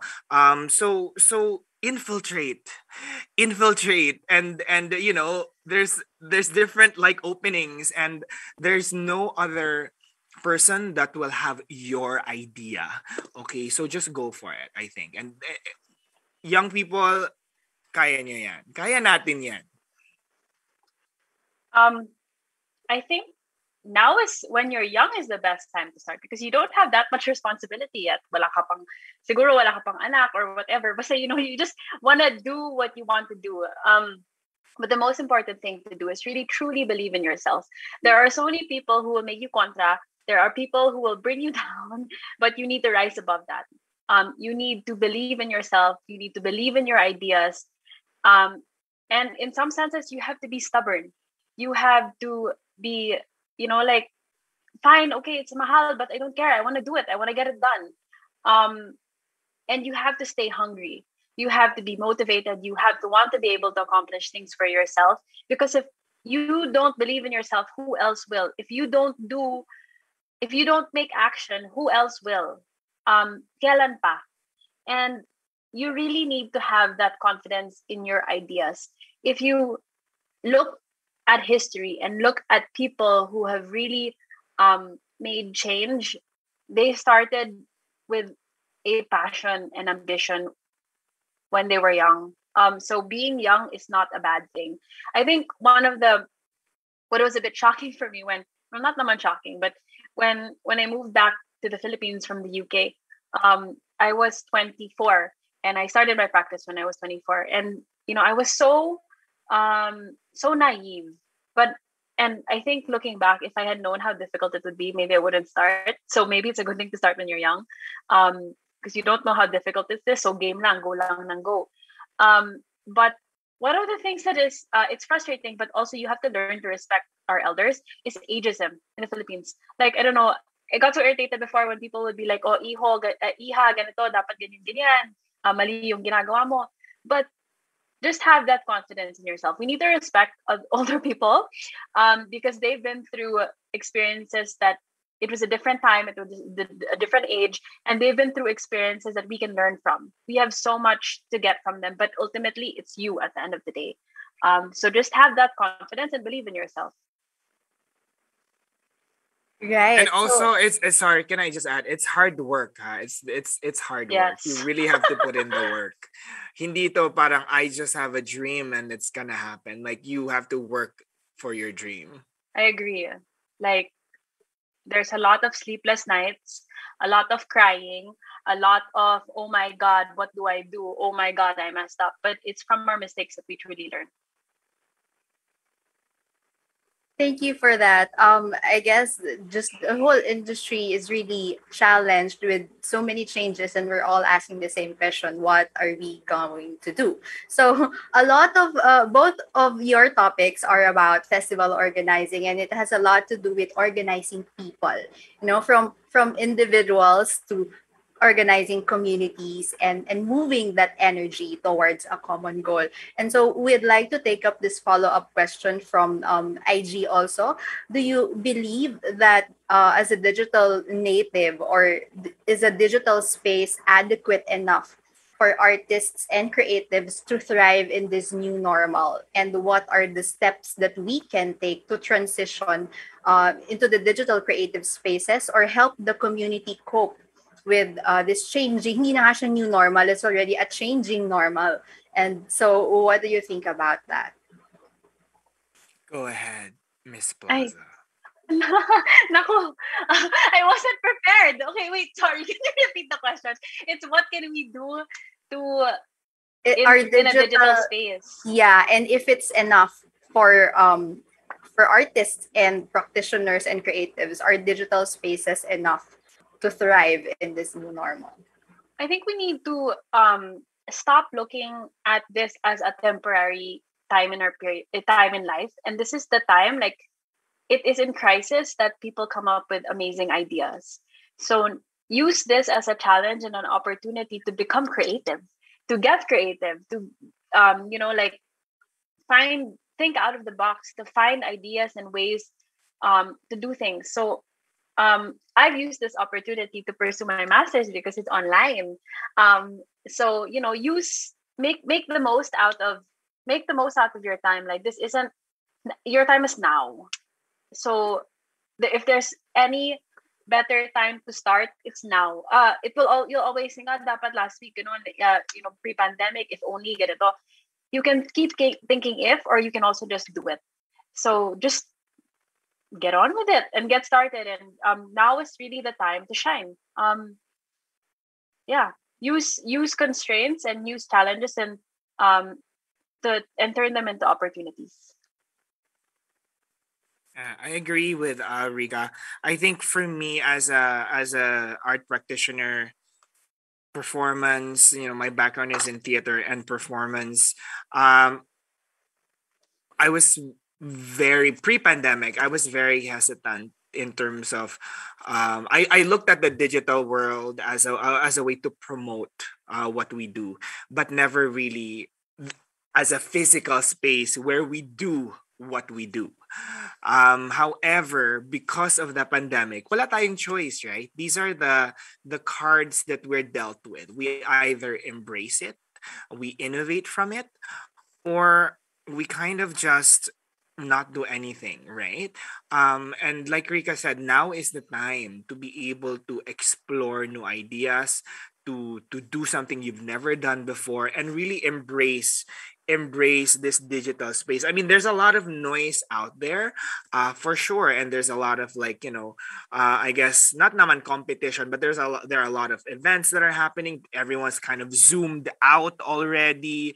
Everyone, parang especially the first 6 months of the pandemic, lahat nasa Zoom, 'di ba? Lahat nasa kung ano pang streaming platforms.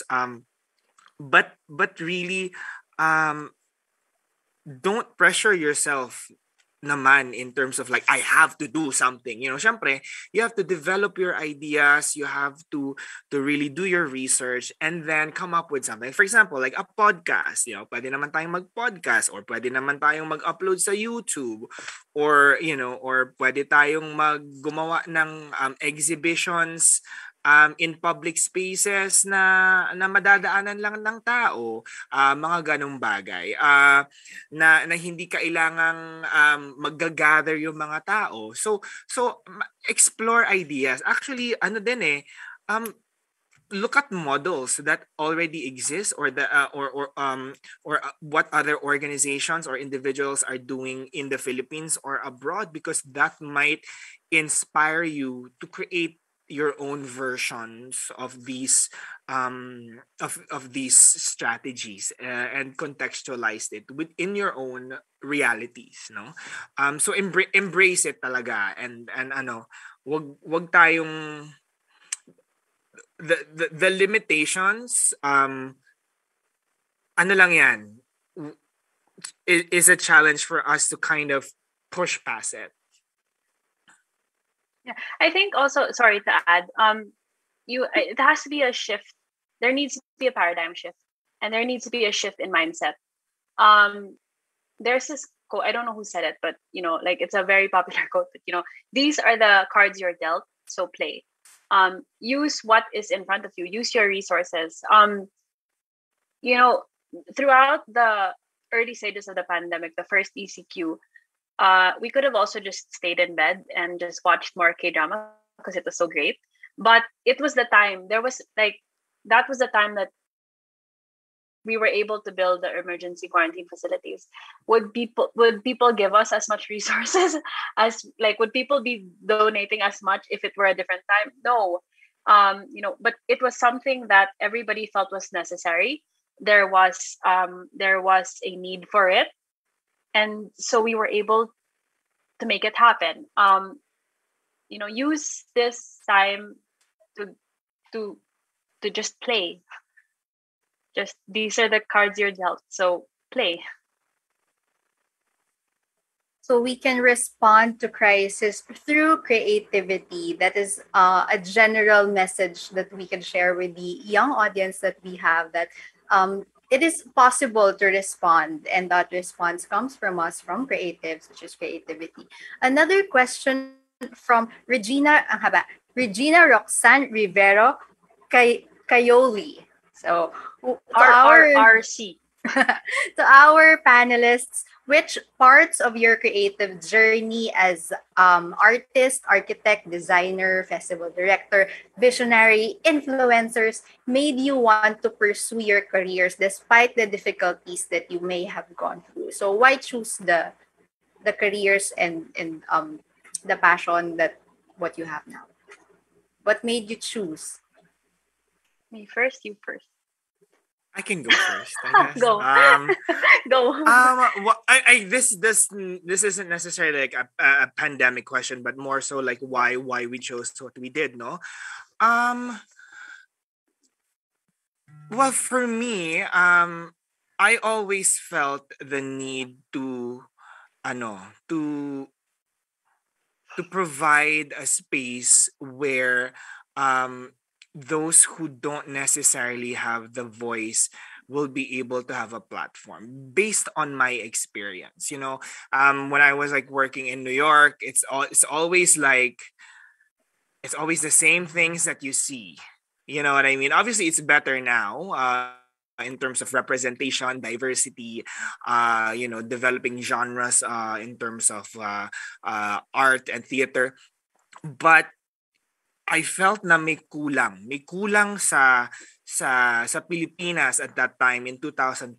I worked with a lot of playwrights who write great works, but kung hindi sila manalo ng palangka or hindi sila makapasok ng Virgin Lab Fest, hindi masistage ang gawa nila, right? So for me, it was about empowering artists to create opportunities for themselves and not necessarily just wait for opportunities. And certainly that's something that that I kind of live by. Kung wala, hindi ka lang iiyak diyan. Gawa ka ng paraan. Gawa tayo ng paraan. And so also, coming back to the Philippines, I wanted to share some of my learnings and experiences when I was working for different theater companies in New Jersey and New York, because not everyone can go abroad. Not everyone has the privilege to intern at an international company or work or work in New York City. And you know what I mean? So for me, there was just really this calling, and parang I don't know, maybe I'm an Aquarian about it. I was being so Aquarian about it and being idealistic about, you know what, baka makatulong ako ng kaunti. So it really stems from that wanting to provide opportunities that people don't necessarily have access to in the Philippines. Yeah, so this isn't really, yeah, like Andre said, it's like a life question. Um Basically, for as long as I remember, I've always wanted to be an architect. I always wanted to be in this industry. I grew up around building. So when I was like 5, I would be putting hollow blocks together. And then my parents helped me, like encouraged me to be an architect, even when I didn't want to be anymore. Like there was a time I wanted to be a lawyer and I wanted to be a banker because, you know, it sounds cool. But they're always like, no, like you've always wanted to be an architect. So why don't you pursue this? There have been so many times where it got really tough, like when I couldn't find a job, where I remember like when I graduated from the UK, finished my undergraduate degree. It was in 2012. I was looking for jobs and I couldn't find any employment. That was kakatapos lang ng world financial crisis. I was literally knocking on doors. I applied to 50 companies. I had no place to live.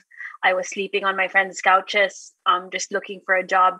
But that ended up, when I finally got a job, it turned out to be so pivotal in me learning about architecture and design and realizing that this is truly what I want to do. When I moved back home, 2 years after running my office, we almost folded up because it's a long story, but you know, we almost folded up and we almost didn't continue the practice. But it was in that time I learned so much about myself. I learned so much about the industry, so much about the company. And when I said ayoko na maging architect, I just went through the difficulties, through the challenges, and now I know that this is what I want to do for the rest of my life. I love doing it. And I want to be able to share with people the ideas. Same thing that Andre said. Yes, I understand that. I'm very grateful to have the privilege of having been abroad and working, and so I just want to share that, and that's why we do anthology, right? And we've flown in my professors from the UK, and that's how we get them to come. We have some sort of relationship with them, and when we're out of the country and attending all these events, that's when we get our speakers, and we want to bring them here because there's so much to learn and there's so much to strengthen. But it's not even only about bringing ideas from outside to the Philippines. There's so much happening here that we just don't celebrate enough. So I know I'm going off tangent, but basically I wanted to be an architect ever since. And it is in the moments of crisis that when it gets emphasized that this is really what I want to do and this is really what I want to pursue. And I'm willing to do what it takes to get the job done, or I'm willing to go through all the challenges to pursue this and a life in it. So many strong creative spirit populating this screen right now. And I guess a practical way to also end the conversation, we got a lot of questions about art blocks or creativity blocks. I guess people would really benefit from hearing from our panelists. How do you deal with creative blocks, pag ubus na, tuyot na, nasaan na, how, or any practical tips, personal tips that you could share with our audience on how do you deal with your personal creative and artistic blocks, especially when people are in quarantine, when people are so stressed, and we are really on crisis mode. So personally, how do you deal with that? For me, don't force it. Don't force it. If there is a block, let it stay there. Let it simmer. I always say this. I always do this. I'm like I watch something dumb. I watch something that I don't have to think anymore. You know what I mean? I just kind of like clear my head. Watch movies, watch YouTube mukbangs. Oh my gosh, yung mga mukbangs na pinapanood ko sobrang dami, guys. Pero 'di ba? Nakiklear yung head mo eh. Kasi when you force it, talagang ma-frustrate ka kasi hindi lalabas 'yan. But for me, what's important is like during this quarantine, I started to listen to music again na hindi Broadway. So like parang okay, I'm gonna revisit India Ari. I'm gonna revisit like, artists that I haven't listened to in a while, and that will bring me back to like, a certain time or a new idea, right? And also discovering new artists, for example. Sinasabi ko lang yung mga strategies ko personally ha. Or I would watch like a series right now. Like for example, I'm watching Gossip Girl just because I want to kind of like get updated on what the Gen Z kind of mindset. You know what I mean? The words that they use, the language, the realities, right? And then mga ganong bagay. Just watch something dumb, but really not dumb, because then mai-inspire ka eh. Take a walk. I take a lot of walks also. Take a walk, observe people. I work at a coffee shop nga sabi ko, and I also encounter so many people, so many interesting people who want their drinks a certain way, watching their behaviors. May isa pa nga parang I want 5 ice cubes. Talagang bibilangan mo yung 5 ice cubes na yan, no? Pero mga ganong bagay, like it's just kind of just don't force it, do something else, and then come back to it and be inspired by other people's work, by observing people, by watching something. Yeah, I think similar to what Andre said, you just have to learn to take a step back and not force things. Like, if wala, if di wala. And you need to be inspired kasi, di ba, part of like us as artists, we're always looking for inspiration. That's why it's so sad now that we can't travel. But because it's when you travel, you get new ideas and you want to do cool things, right? But yeah, I think what I've done is like I got into running. This time, like, I used to hate running so much, but it's really a time of peace and a time for me to be able. When I finally like got past this lump, like it's been a time for peace, been a time for me to clear my mind. William and I have been planting. So now like planting has super inspired the way we do our architecture, to have like that affinity to nature. Yeah, I think it's being, you just need to be able to be critical about your work and what you're doing so you can take a step back and just revisit things. They always say never fall in love with your work, because when you fall in love, sometimes you become so stubborn that you don't want to let go, or you don't want to like accept that it's not maybe the right thing. But just take a step back. And like for this, Lalaine will tell you, for this lecture, I really was so tamad to do my slides. Like I was forcing myself for the last month. But then finally, don't do what I did. Don't procrastinate. Like just do it, because I didn't want to do it. And then when I finally did it, I was enjoying myself so much. But it took a while for me to be able to get to that mind space. So yun nga, don't force it, but also like meet your deadlines, diba? So yeah, I think okay, there's this one thing I want to share. Neil Gaiman, he said artists and creatives are 3 things. You are either always on time, so you're always reliable. You are I forgot now. You're always on time. Your clients really like you. You're so like you're enjoyable to be with. Or you're really good at what you do, so you're super creative. And when you're creatives, you only need to be 2. So if you're always late, no, if your clients don't like you, or if the people that you work with don't like you, you just have to be always on time and be really good. If you um if you're always late naman, but your client likes you and you're really good, okay lang din. And finally, if you are ano yun, so always on time, if you're good at what you do, or if your client likes you, and if what's the last one? What did I miss? If you're not good at what you do. So if you're not good at what you do, as long as your client likes you and you're always on time, okay lang din. So you only need to be two. I like that. Yeah. All right. It works, huh?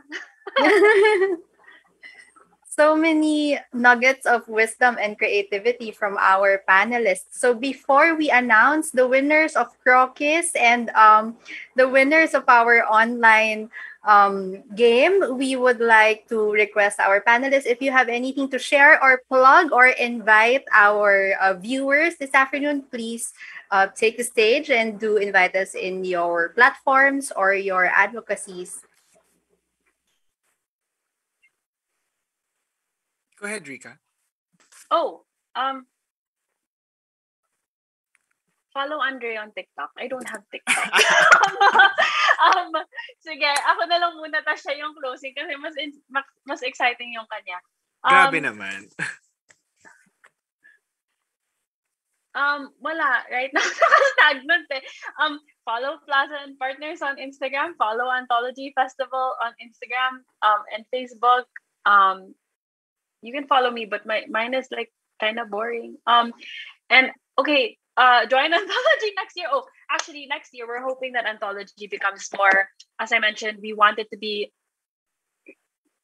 more democratic. We want people from outside architecture to be able to understand and appreciate it more. That's why we're looking at ways that we can, like a bit like art fair. Art fair is so cool. Like people just and made, people who don't naman like art or whatever, they just go because it's an exciting new event. So this is what we're hoping to do.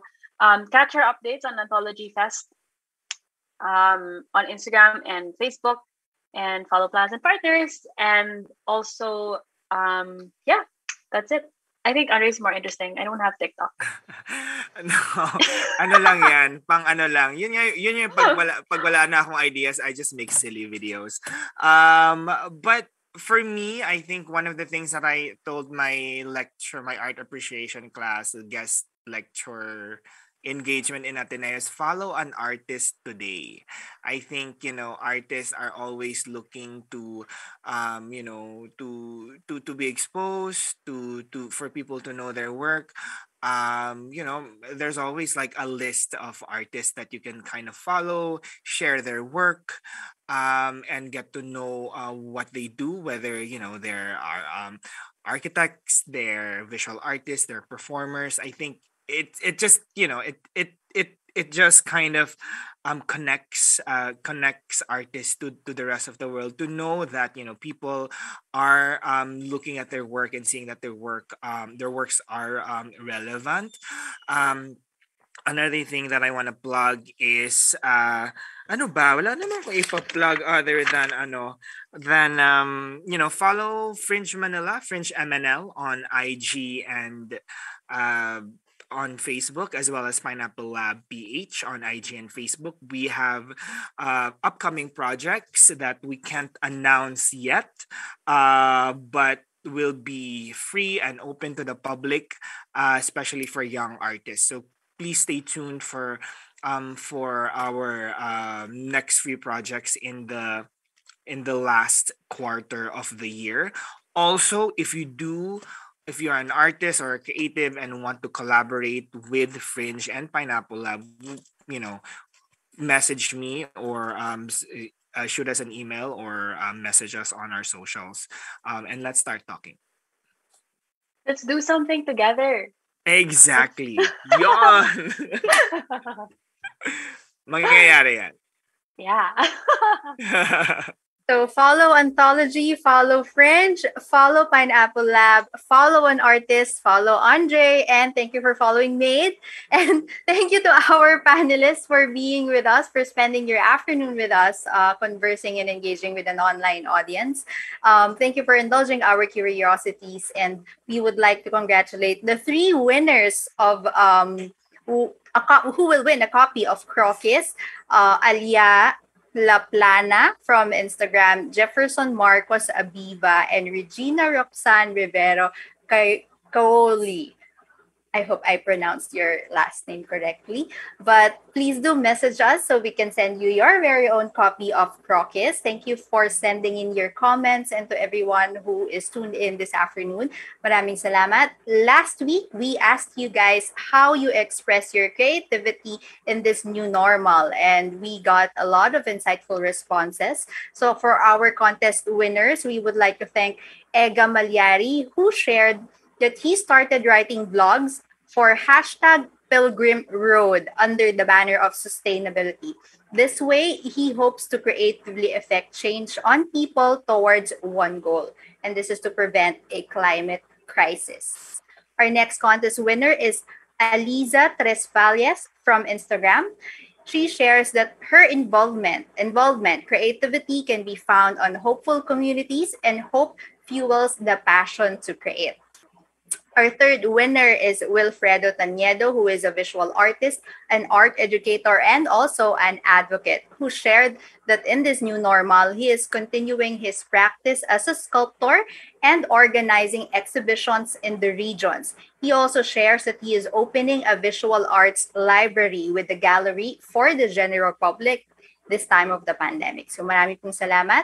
Our fourth contest winner is Conrad Ramirez, who also shared on Facebook that art has helped him cope with stress, anxiety, and depression during a very challenging time in his life. And finally, but not the least, an architecture student, Noel Montesines, who has been joining art competitions. We hope you join Maid to practice his creativity and find his distinct art style. He shares that no matter the result, what's important is he is growing from the experience. So for our contest winners, congratulations, Ega, Aliza, Wilfred, Conrad, and Noel. You guys will receive your very own copy of Crocus by Dr. Gerard Vico. Please again send us a message to be able to claim your prize. So thank you everyone for tuning in this afternoon. Let's continue this conversation online. We would love to know more about what you enjoyed most about these lectures. Give us a comment here on Facebook or post on Instagram and tag us at Metrobank Art and Design. Send us a message also if you'd like to request for a copy of your certificate for today's webinar. Please make sure to like and follow us on Facebook because something big is coming your way this September. We all know what September is for those who follow Made. We have big announcement and events that we would like to share with you, and this is something that you surely wouldn't want to miss. So again, marami pong salamat and we wish you all a good afternoon.